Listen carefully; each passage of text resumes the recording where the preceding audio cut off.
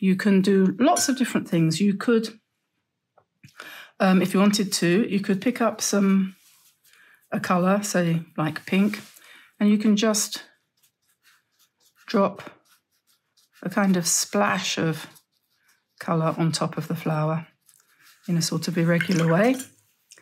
And then you might pick up some green. If you used, opaque green, so like gouache, it will easily go over the pink. But if you want a kind of translucent effect, just use your ordinary watercolor and you'll get a little bit of the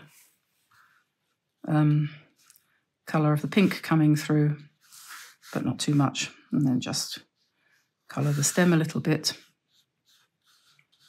And there we are, Bob's your uncle. You have a floral bookmark.